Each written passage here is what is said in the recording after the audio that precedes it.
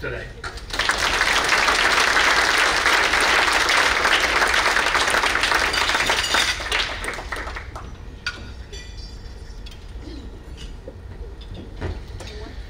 I got to brag on John. I have 2 events here in this immediate area, one today and one tomorrow. Today I'm blessed to be able to talk to you about Aggie Muster. Tomorrow I'm speaking to the Bay Area Houston Economic Partnership. And BAHAP has asked me to come in tomorrow and talk about energy policy. And I found out when I got here, because John walked up and said, Ryan, I'd like to talk about the introduction that I've got for you, because we were told you're going to talk about energy policy and the Green New Deal. And I said, no, that's not what I'm going to talk about. And we're looking at the intro, and it's got all this political stuff in there. I go, where on earth did you get this, John? It occurs to me that the BAHAP people probably think I'm going to talk about service and the spiritual nature of your life tomorrow. So thank you, John, for your diligence in making sure that we were prepared. I did not grow up in Aggie. I grew up in the Dallas area, and my parents were both teachers. My dad taught physics. My mom taught chemistry. Between the 2 of them, they've got 82 years of education. Thank you. My dad attended the University of Texas at Arlington, and my mom attended the University of Dallas. So they were born and raised in the Dallas area and continued to teach in that area, continued until they retired. And as I was getting ready to go to college, here I was, a sophomore in high school, about to be a junior in high school, my father began to consider what my collegiate options were. Now, not having grown up with either parent affiliated with any of the typical premier schools in Texas, my decisions were less about where I was going to go to school and what it was I wanted to study. Now, having 2 parents who were science teachers, I also enjoyed science. In fact, physics was my favorite subject. My father was really excited that I was thinking I might study engineering. So I applied to only 2 schools. Because as I was getting out, I was not like the 4 students that we celebrated here. The list of accolades that these kids have, I had 1. I graduated. So I couldn't get into Rice, couldn't attend MIT or Caltech, anything like that. Luckily for me, I got fairly decent scores on the SAT, and I sent them to 2 schools, Texas A&M and the other one. Now, as we were getting ready to decide, and still at this point had no real allegiance to either school, we researched a couple of schools, and my father and I took a trip. And our first one was to the 40 acres. And my second trip was with my father to Texas A&M. And I remember, as we went on the tour that day, that we started off in the MSC, the old MSC, and we watched the video about what it was like to be an Aggie and a day in the life of an Aggie. And I thought this was pretty cool, but what struck me the most was as I watched my father's reaction. We went around the campus that day, and we visited with people in the engineering program, and we talked to members of the Corps of Cadets, and we talked to current students, and I was blown away by how everybody said howdy to everybody else. Well, at one point, we got to talk to a Corps senior, because I was considering maybe joining the Corps. And this senior described to us the Aggie Muster tradition. And as he was describing that someday every Aggie will pass away. And he described that when you do, there'll be a roll call for you somewhere. And somebody, your friends or your family, will answer here because you're absent and you can't answer for yourself. My father, who was a very left-brained, very typical man of the time, strong father figure, began to tear up as we watched that senior Corps student describe Aggie Muster.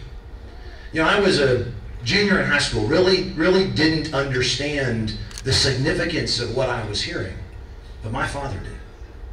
And when we left A&M that day, my father says, you know, son, you can go to school anywhere you want to go, but you'd be an idiot if you don't go to school here. You know, in the world we live in today, the ideas, the fundamental ideas that bring us together today are more needed than they ever have been. We were joking at the table tonight, just having dinner, about the fact that our kids are growing up in a world that tells them constantly, go get yours. Go out and earn your living. Get status. Get cars. Get houses. Take nice vacations. All about what you can do to advance your own life, to be successful, which is, of course, a fine message. And right now, all the parents of these young students are going, Ryan, don't break this up for me.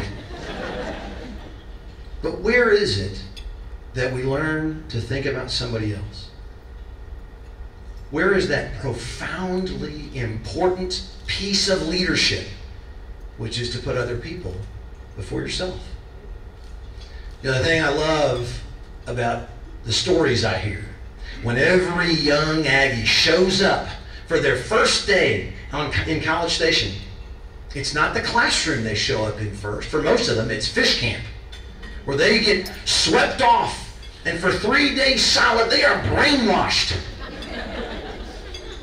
And while I joke about being brainwashed, what I came away with after my 3 days at fish camp was a belief, a firm belief, that the institution of Texas A&M was more important than me. And an understanding that being an Aggie was about being a member of a community, not holding a degree. Today, I'm very blessed to serve in a couple of different leadership roles, and my experience in leadership has evolved a lot over the last few years. You know, in the introduction that John gave, he talked about the engineering firm my wife and I started. And this is before I ran for railroad commissioner. We started a little company right here in Houston. In 2006, we started Pinnacle. Pinnacle, at the time, it was called Pinnacle Asset Integrity Services. Started it in our house, and it grew a little bit. In 2007, got a little bigger. 2008, got a little bit bigger. Here we are in 2019, and so it's been in business almost 13 years. And today, Pinnacle employs 900 people. And what I have learned over the last 3 years is that when you have a business of that size, I don't care what industry you're into, just at the table today, Mark's in the business of commercial car fleets. Greg's in the business of catering. Well, you've got 40 people that work for you, 20 people that work for you, 200 people that work for you, 10,000 people that work for you. It doesn't matter what industry, but you've got to lead. And the best leaders show up every single day and say, what can I do to help all of you elevate your game? What can I do to inspire you? What can I do to get you to make a bigger difference in the world? You know, a lot of us today have the good fortune of employing a handful of Aggies. When we do, we get the benefit of that profound lesson that our school teaches. Sure, I absolutely want my kids to go to Texas A&M. There's no question. When the financial planner asked me one time, so what kind of college would you like your kids to go to? Texas A&M. I said, no, okay, so a public school. No, I didn't say a public school. Texas A&M. You got to laugh. Okay, so you'll make sure that, well, I said, look, my money's going to Texas A&M. They can go wherever they want.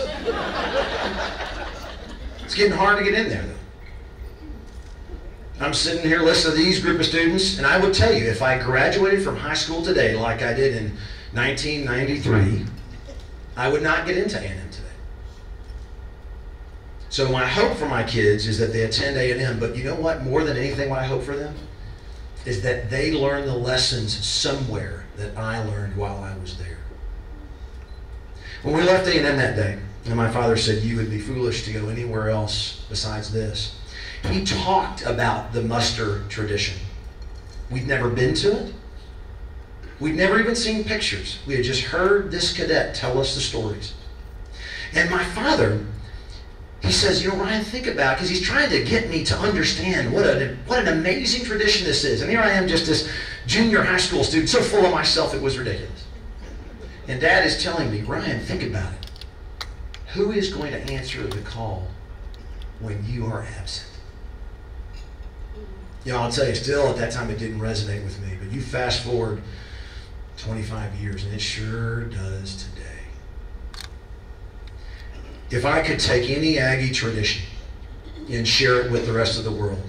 It wouldn't be football, it wouldn't be the bonfire. It wouldn't be Elephant Walk. It would be Aggie Mustard. Because I would love for everyone to go into every job, every nonprofit, every church, go into their communities, go into the voting booth, wherever it is, they touch their neighbors, their families, their friends, and ask the question, who will answer the call when I'm not here? Who will say here when I am absent? Because this Aggie tradition is not like a eulogy. It's not like a funeral. Sure, we all have that opportunity where we celebrate life. But in this moment, in this tradition, we do something so unique for Aggies because we celebrate all of us. We all get here, and we don't just celebrate a life that we knew, a life of someone that passed that was close to us. We celebrate the lives of so many people whose names we don't know. But they were Aggies, and so we'll answer the call. I'll leave you with this one idea. This Aggie tradition that we are here to celebrate today is an amazing one, and we're blessed to have it in our hearts. My hope is that all of the Aggies who are not here, who are busy with, like my wife, who's busy taking our son to his basketball game, our friends who are busy with other family events, who have a job thing, who have a travel thing, that we remind them that this tradition is not just about being an Aggie. This represents that value that our institution, I believe, teaches more than any other institution of higher learning that I've ever been exposed to. And it's that value of service, that we put everybody else ahead of ourselves. We put God and family, our communities, we put them before ourselves. And that this tradition of muster is the time when we finally get together for all those people who are no longer with us and celebrate the fact that each and every one of them touched somebody's life. And that's why somebody is here when they are absent to answer the call. Thank you very much for letting me spend some time with you this evening. Have a great evening.